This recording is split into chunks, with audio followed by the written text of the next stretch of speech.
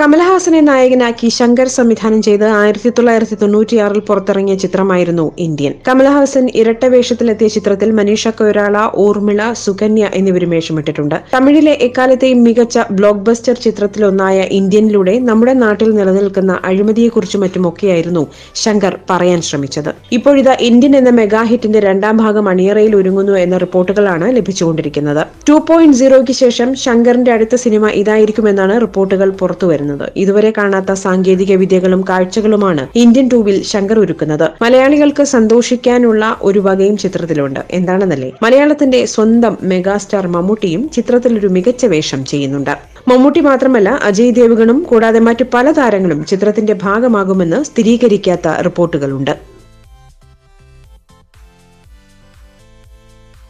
You're watching me on metromatinee.com.